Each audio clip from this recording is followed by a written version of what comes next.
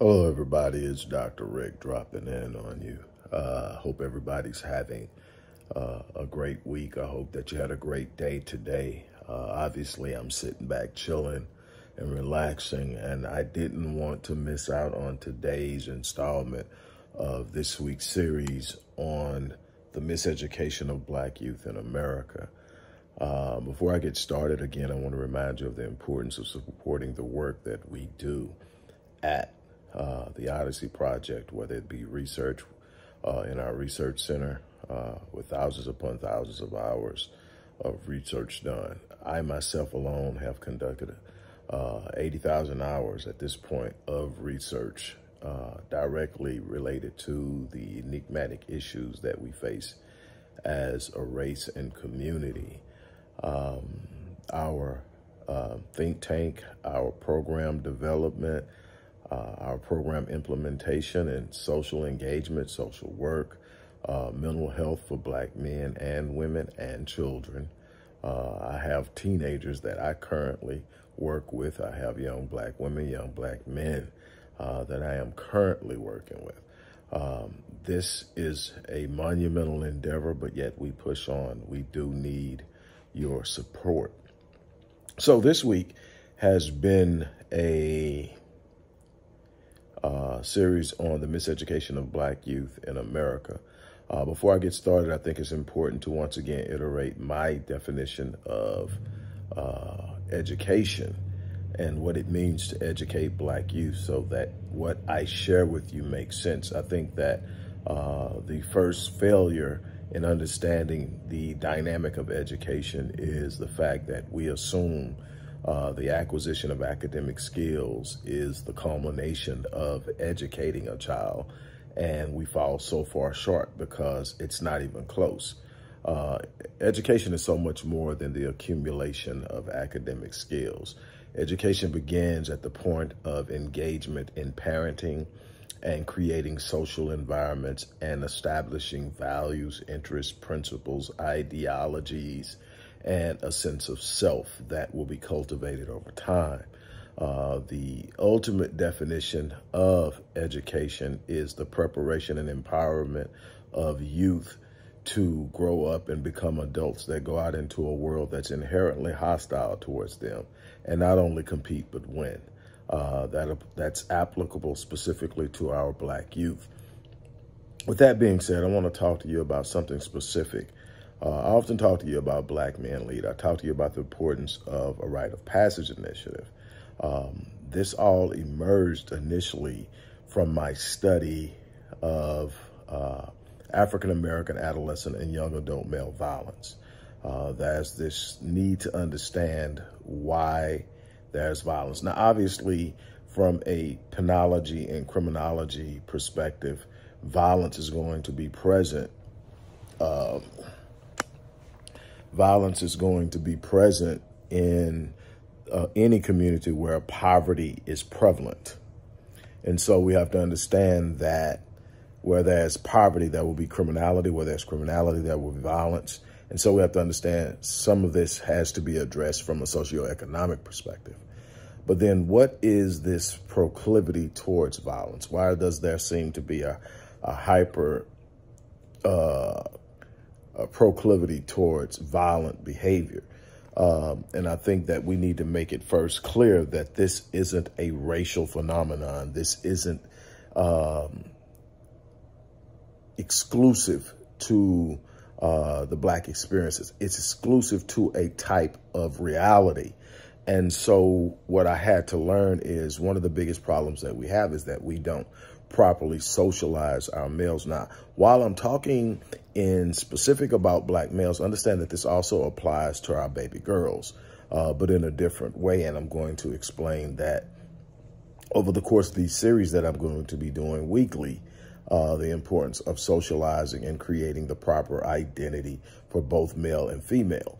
Today, I want to talk specifically about this disruptive behavior that we tend to see in late preteens, early teens, mid-teens, and on, and why. Well, you got to understand, we love to talk about manhood, and because the system tends to define manhood simply by being an adult. We normally look at an adult as becoming an adult as being the definition or defining moment of manhood. Well, the reason that so many other groups that thrive have rites of passage is they understand that manhood is something that's developed and it starts early in life because it is the culmination of a process.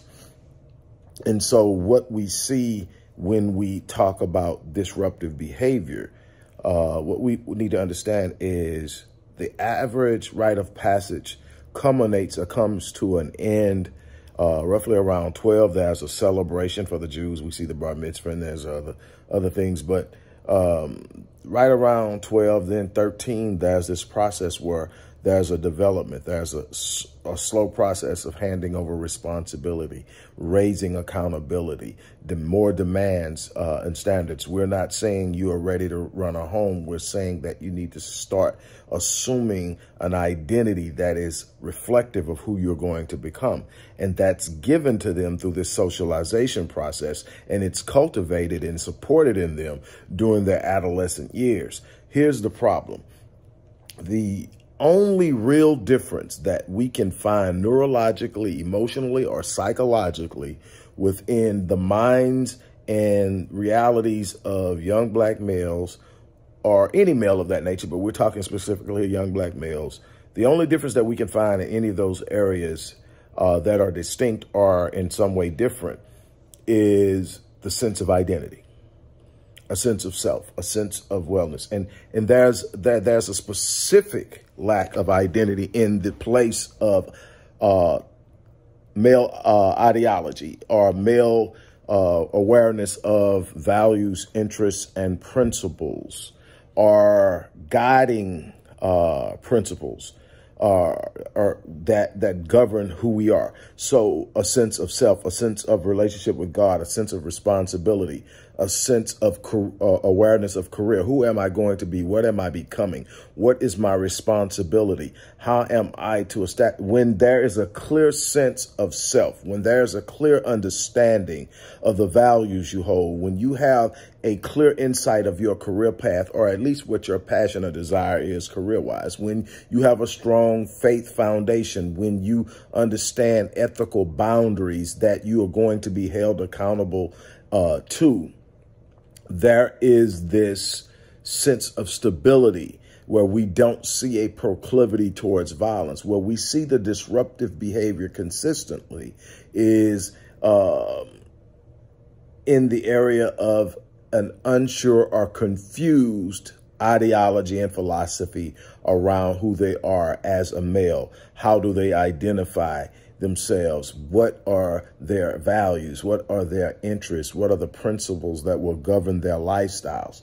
And when we don't have that, because we haven't systematically established it, one of the biggest problems we have when it comes to black men is there is no universal definition of manhood. There is nothing that we can systematically measure one another by, so that we can look at one another as men and say, hey, brother, you're falling on this area, you're slipping on this area, you need to do this. It's every man identifying himself primarily by his strengths. So if he's a high earner, he identifies himself with a bank account. If he is, in great shape, he identifies himself through his physical attraction. If he is a kind person, then he identifies heavily with his ability to care for others. And all of these things are actually a part of his total appeal. But because he isn't systematically, universally, and from a place of community held responsible for all these things, he tends to gravitate and identify. And so nobody is being pushed and held to a standard. So that's the first thing. Now, what we find universally, generally speaking, regardless of race, is that young boys start to really truly search themselves and come into their sense of individualism and their individual identities as males and what they are going to be and become as men, roughly around the age of 14, 15. What we find a lot with young black males is because of so much disruption, so much social upheaval, the lack of, in many inner city homes, of a male presence. And we talk about mass incarceration. We talk about so many other things that are contributing to the 1.5 million men missing in the inner city. So then what we have is a situation where a lot of black males are actually being pushed into this state of self-discovery, sometimes earlier. So prematurely, they are searching themselves to determine who they are. And this emotional and mental and psychological confusion as to who they are actually creates the disruptive behavior. And we see it. And so, again, I've talked about it so many times, the 5 different contributing factors to African-American adolescent and young adult male violence. Number 5 is urban hassle. What is urban hassle? Urban hassle is what you see in inner cities. Inner cities, you're going to find children who are having to navigate violence to get to school, gang violence to get to school, drug use to get to school. They are dealing with inner city issues of poverty. They get gunfire throughout the night, sirens throughout the night, just different things. If you're in the Northeast or Midwest, L trains, all times of the night. Just different things that actually put a kid's neurological system on edge. That increases their edginess, that increases their agitation, it increases their proclivity towards violence. Number 4 is witnessing violence. The more you witness anything, no matter how horrific, the more desensitized you become. And so witnessing violence does a couple of things. It desensitizes you to the horror and the devastation of violence. It also normalizes violence, and it presents it as a solution to certain problems. The next is being a victim of violence. Being a victim of violence increases the risk of actually at some point committing violence. Number 2, second most prevalent influence, lack of proper racial socialization. That is the development of an understanding of who you are, your place in the world. And it doesn't start when you become 15. It starts at 3 and 4 years old. That's why we do our rite of passage beginning at 4. Why? Because at 4, we start telling you what men do. We start showing you what men do by allowing you to hang around and be around men. We display it through our actions. We model it for you so that you can see it, because a great deal of social development is not by way of what you are instructed verbally. It is through social learning theory, which is, in essence, the observation and of someone doing it, and then the emulation of what is observed. So then what are we talking about? We're talking about the need to have young black males witness manhood being modeled. In order for that to happen, they have to be in the presence of men who are modeling it correctly. If the men they're in the presence are mistreating women, being misogynistic, being highly sexual towards women, being violent towards one another, criminal activity, they will emulate and aspire to, and they will not have a true sense of self and discovery. Here's where it gets very interesting. Okay, so say we get to 13, 14, 15, where they're starting to really experience these disruptions and starting to really become problematic in school. And now they're being alienated from school, and understanding that once they are alienated from school and they decide they don't want to deal with it anymore because they don't feel like they belong and they drop out, they are what? 5 times more likely to become incarcerated. Okay, so now what you have to understand is our boys are already in an environment where statistics say that they are 7 times more likely to be convicted of a murder they did not commit.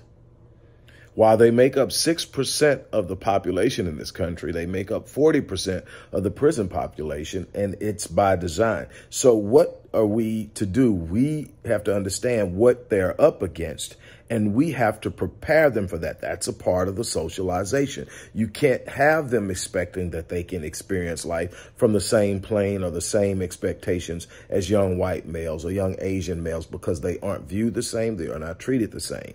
They are going to be dealt with and viewed differently. And there's a way that they can manage themselves and handle themselves and know it's not fair. But unfortunately, we live in a world where life isn't fair. One of the worst things that you can sit up and do is to give a child the idea that life is about fairness, that they should be looking for what you should be giving them is a sense of confidence in themselves that says, even when things are unfair, you can prevail. Even when things are unfair, you have the capacity within yourself to overcome it. Your job is to overcome adversity. Your job is to win and thrive in difficult situations, not look for the easy way out, not whine and cry about what people are doing, because you can't control that. But what happens is we look at a system that is operating and working against them. So even if they are not doing anything wrong, the chances of them having a negative encounter with law enforcement is as much as 6 to 7 times higher than if they were white. So what does that mean? That means that we have to function and operate on a completely different level. We have to carry ourselves in the world. Look at the Central Park 5.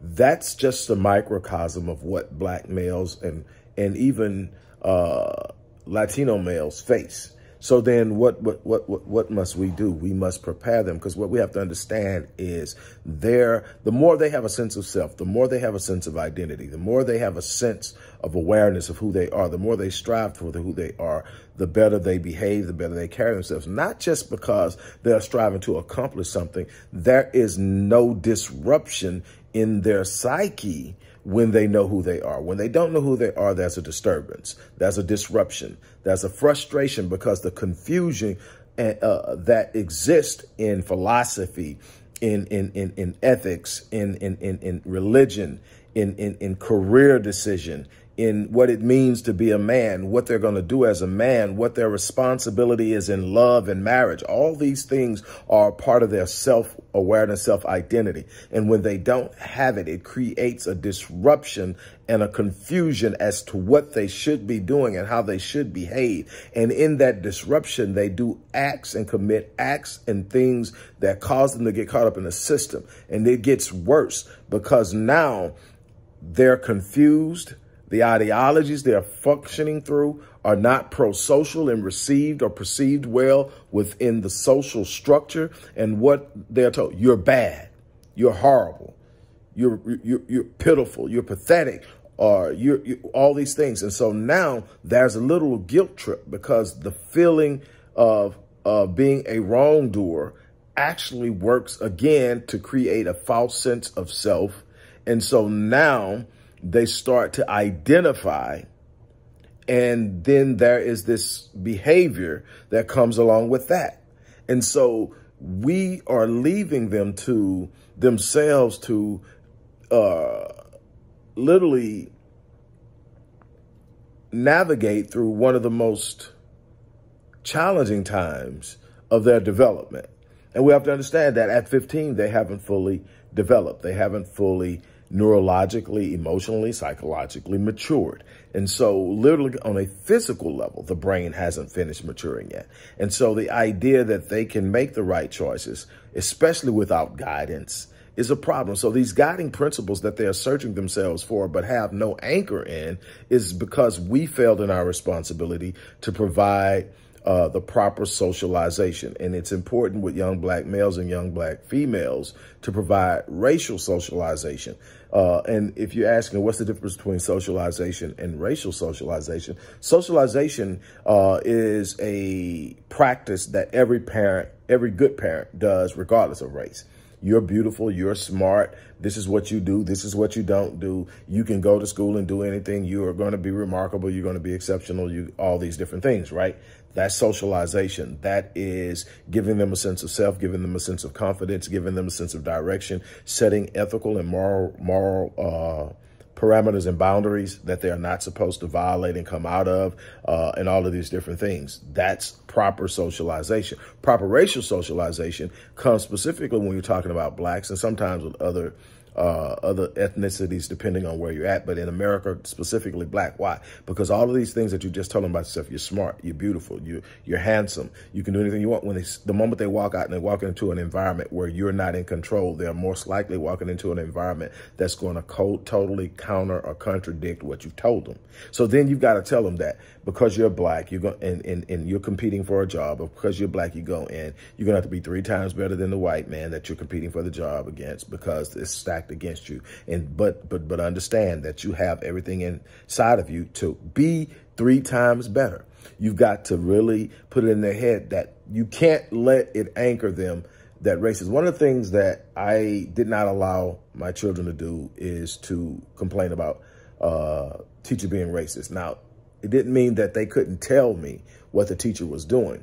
They couldn't use that teacher as an excuse for why they weren't performing.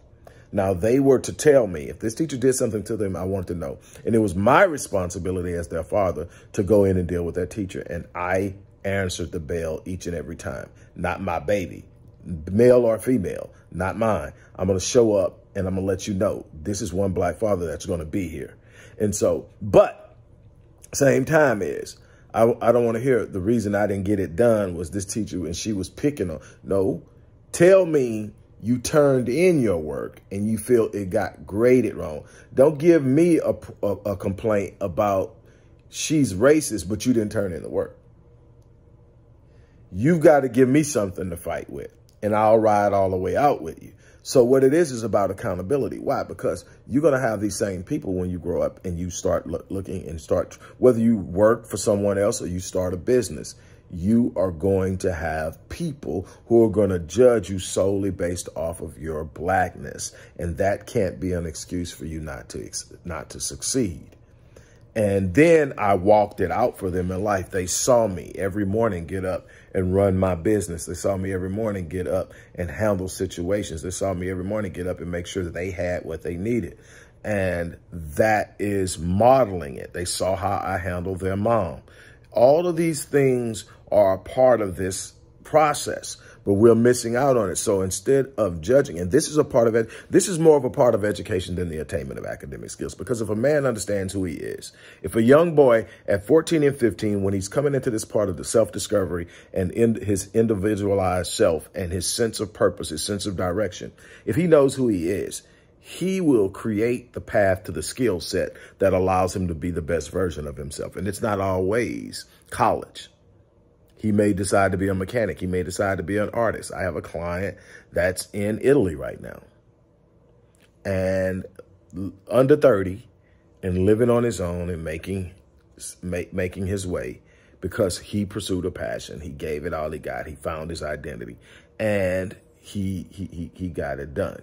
So what am I saying? I'm saying that we have a responsibility to these young men to provide them with a clear sense of what it means to be a black man, first and foremost, early in life. Then we teach it to them. We teach them the principles. The first principle we teach them at Black Men Lead is a black man does not bring harm to a black woman or a black female. And note, whether it's physical, emotional, or psychological, we do not harm our women.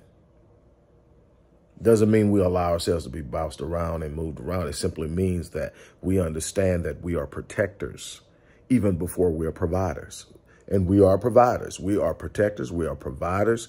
We are promoters of our family. We elevate, we lift, we edify our family, and so much more.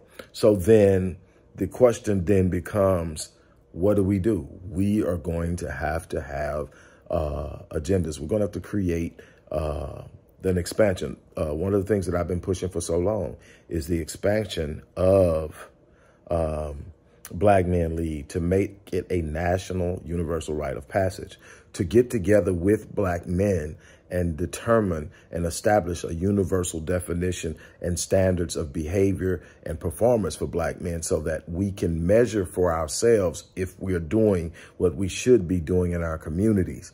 This is absolutely imperative.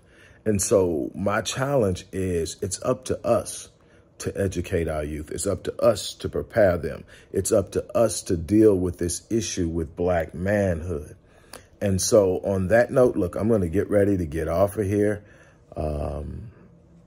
and finish winding down for the day. Again, I'm going to ask you to support the work we do. It is so important, especially at this time. We need to create a generation of young Black men who know they are. We need to create a generation of young Black women who are operating under the security and safety of a community and an environment we created so that they can flourish in their gifts and who they are.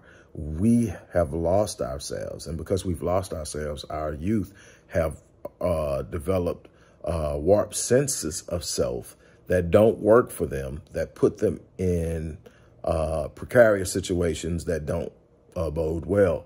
It's our responsibility. So again, I'm going to challenge you, show some love, show some support for the work we do in other programs that are doing the same. As far as supporting us, look in the description box. We need your support more now than ever. Look in the description box. Look and determine whether you want to give. You can give through the organization's Cash App. You can give through GoFundMe, even though that's not my favorite because of the processing fee and everything, but some people prefer it. Or you can give through the organization's direct giving link where it's processed through my processor. And either way, we need your support.